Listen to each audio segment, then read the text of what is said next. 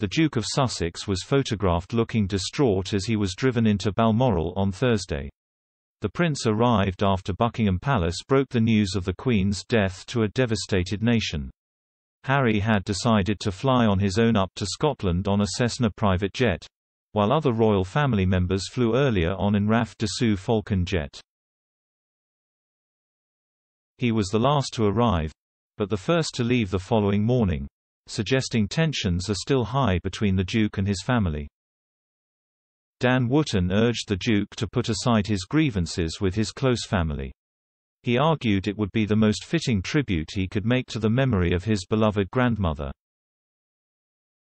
Writing in his Daily Mail column, Mr. Wootton said, "If the life of Elizabeth II has taught us one thing, it is that blood is thicker than water.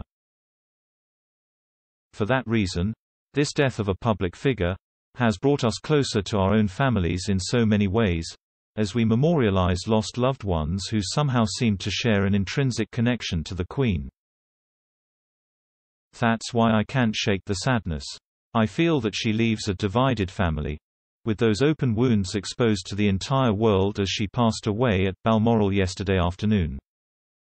Surely now, with a nation united in grief, Prince Harry will be able to put his differences with his blood relatives aside for the good of the institution for which his grandmother gave so much.